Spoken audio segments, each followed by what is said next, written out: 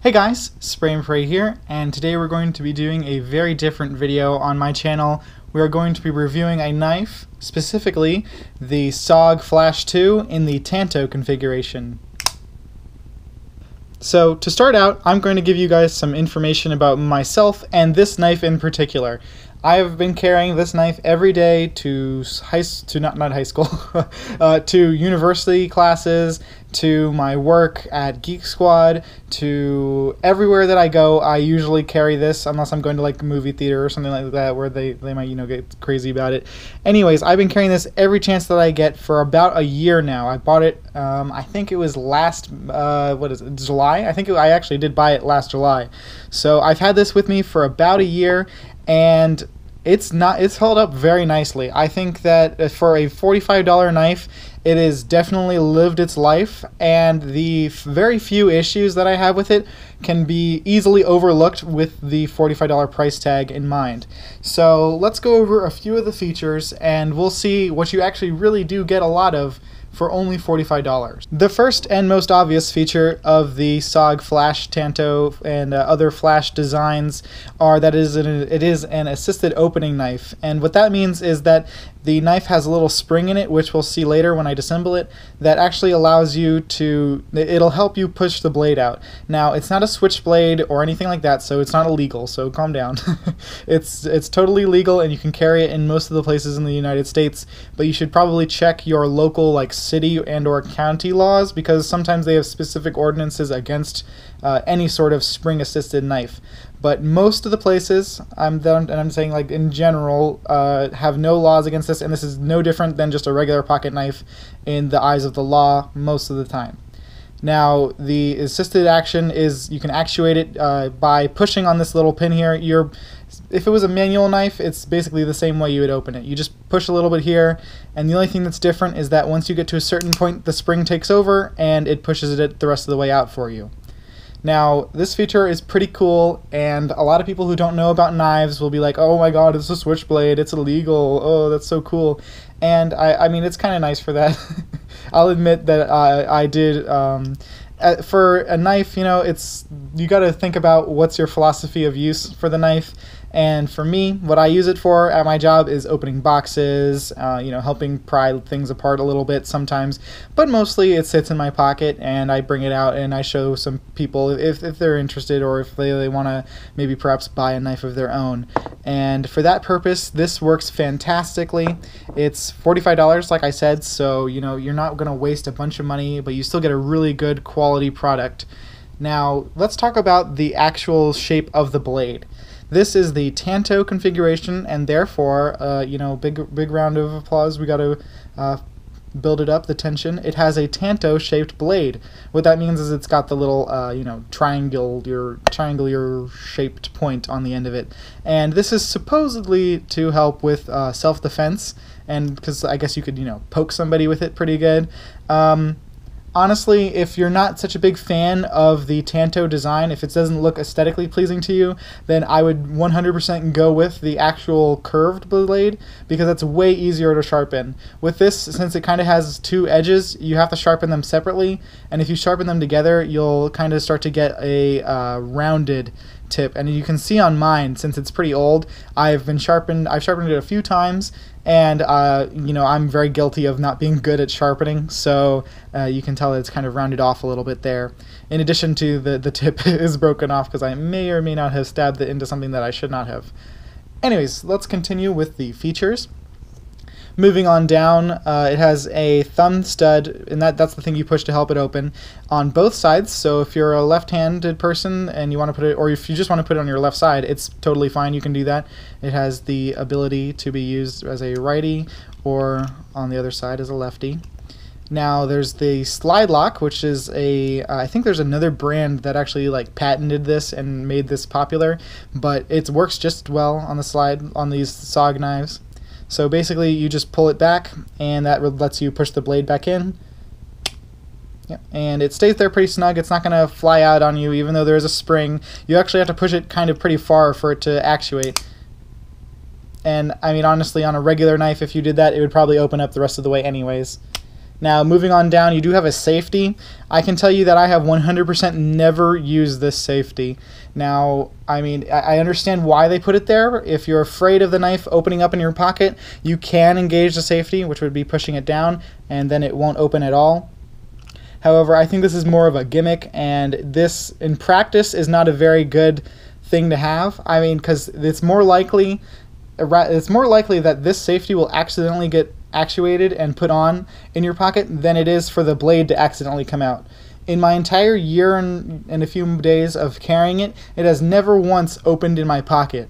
So I can safely say that this safety, while a nice addition and it probably makes, you know, your mom or somebody feel a little bit better about you carrying it, it really doesn't actually add any, you know, benefits to the knife. On the other hand, I will say that I've never actually had the safety go on while it was in my pocket and then pull it out and, you know, if I needed it and have the safety be on and have to take it off. So, I mean, it's an addition and it doesn't really detract or add to the knife. So I feel like it kind of should be eliminated in order to just save weight, if anything else. However, it is there, so like I said, your mom will feel better about it. Anyways, moving on down to the end here, this is probably the greatest strength and greatest weakness all rolled up into one for this knife, and that is the pocket clip. And if you've seen pictures of this knife online, like on Amazon or other places, it may look like, oh god, it's broken, and that's probably because it is. And as you can see, it has quite a bit of wobble to it, and it plays up and down as well. And this is unfortunate because I really like this design.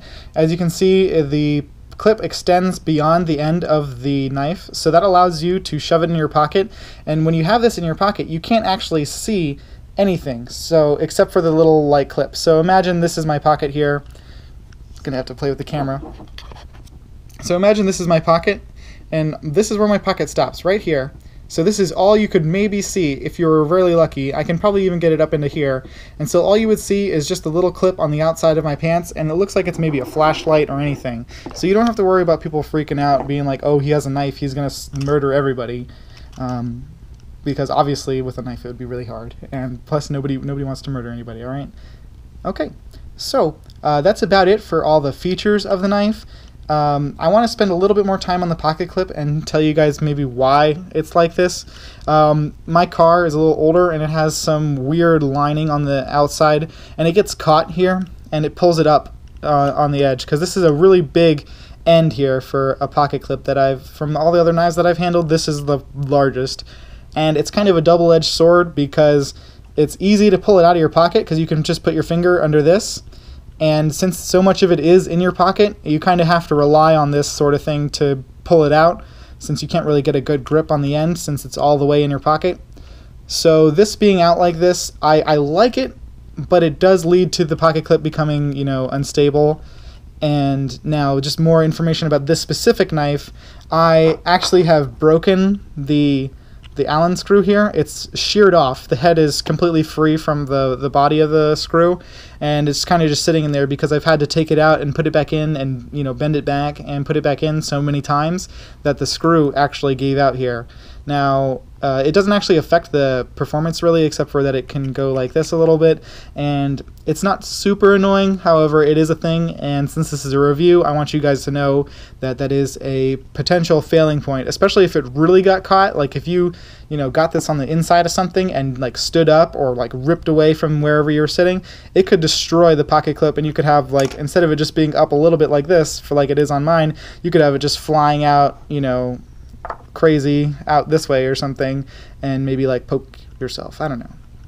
Anyways, this pocket clip, like I said, is a great thing. It's just the things that make it great also kind of detract a little bit from it. So there's no way that you could improve the design, I don't think, because if you were to change this at the end here, it'd be harder to pull out of your pocket. If you were to make this, you know, further down so that you could grab it here instead of here, then it wouldn't be as concealed carry, as concealable. So I don't know. It's kind of, like I said, a double-edged sword. I like it. If you like it, that's up for you to decide. So I'm just giving you the facts. You got to make your own decisions. Alright, so that's pretty much everything about the knife.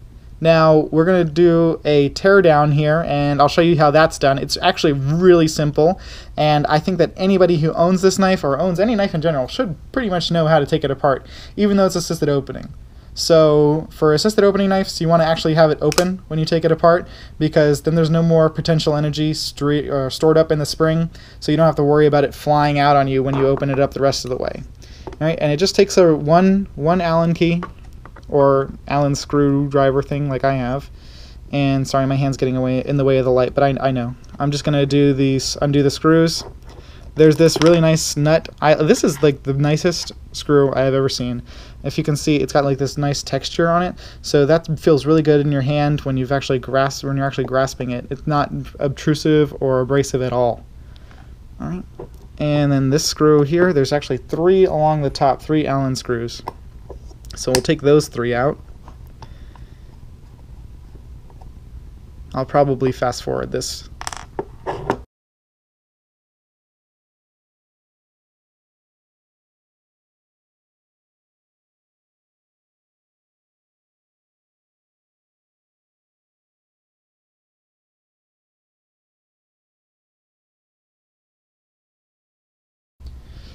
Alright, so with all the screws out, then the last screw you want to take out is the one for the pocket clip back here.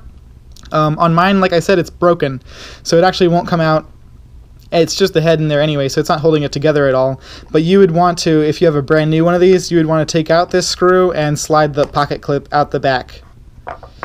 Okay, so let's go ahead and remove this side of the knife. Now, I'm not going to take the actual blade out of the housing, because it's kind of a bitch to get the stupid spring back in place, and that's a little bit more in depth than I want to do on this video. But if you do happen to get the spring to pop out or something like that, it's pretty easy. It takes a little bit of time to get it back in, but if you just are patient and work with it, it'll go back in. All right, so this is the other half. It's just got the cutouts for all the little bits to move around in. All right, and I'll pick up this side here, and we have the knife out, so it's not going to jump around or spring up on us. And you can see all the little fun little metal internals here, and you kind of get a little feel for how everything works. The safety and everything like that. You see there's this little notch here in the, here I'll use the screwdriver to point it out. There's this little notch in the back, and this bar here goes up into that notch, and that's what, sorry, I know I'm like totally off camera. Anyways, that notch is where the little bar here goes up when you have the safety on. So it's a very secure design, so you don't have to worry about it. If you're absolutely terrified that this thing is going to pop open in your pocket, you can engage this and be very sure that it's not going to do that. Now the liner lock here, you can see how it works. It's got a little bar, and then when you pull on this, it pulls the bar back, and the spring, it pushes it forward.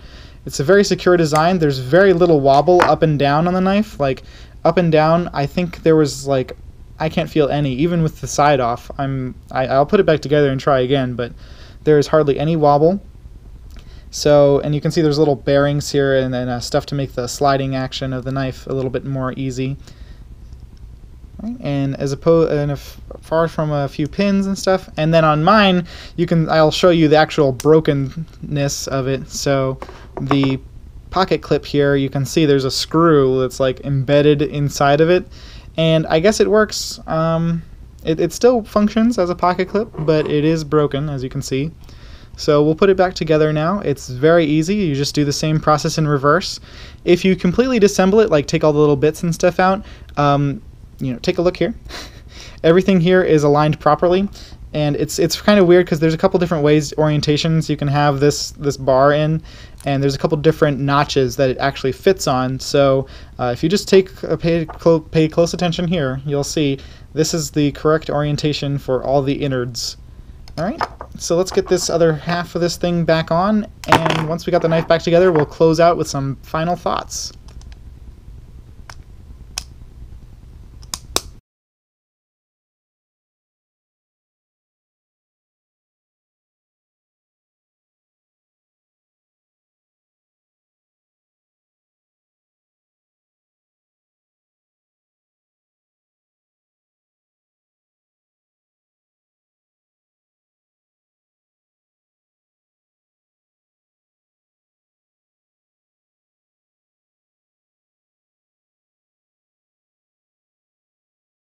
Alright, so that's the Flash 2 Tanto by SOG, and it's available usually on Amazon. Sometimes it goes on sale for cheaper, but I think right now it's about $45.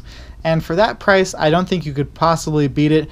I don't think there's any other assisted opening knife that's out there on the market right now that beats SOG as far as the amount of features that you get with this, as well as the durability and concealability. I've never seen another knife, and please, if you can correct me or find something else that contradicts that, I've never seen a knife that had such a very awesome concealable pocket clip. And that's 99% of the reason why I really like this knife, is because it's covert, and you don't have to be worried about people freaking out that you have a knife. You know, they think they're going to be like a mass murderer because you have a tool to open boxes and maybe cut like some string or something in your pocket. And that pocket clip here that allows you to be incognito really helps and eliminates 90% of any of the issues that you'll ever have.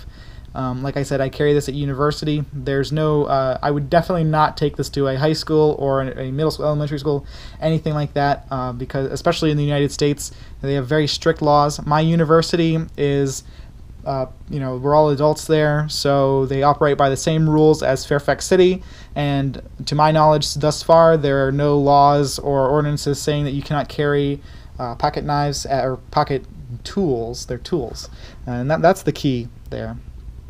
Anyways, thank you for watching. I hope you enjoyed this review. Please let me know if you have any comments or suggestions that could help me improve these videos in the future. I hope to be doing a lot more review type things, so if there's anything that you specifically want me to review, please let me know. I have a lot of stuff, a lot of cool stuff. I have other knives, I have airsoft guns, I have like Legos. I don't know if somebody wants to see that. Just let me know in the comments, and I'd be happy to do any of the stuff that you want to do. Anyways, let's close it up and open it one more time just for, for fun. And here we go. Oh yeah. Spray and pray out.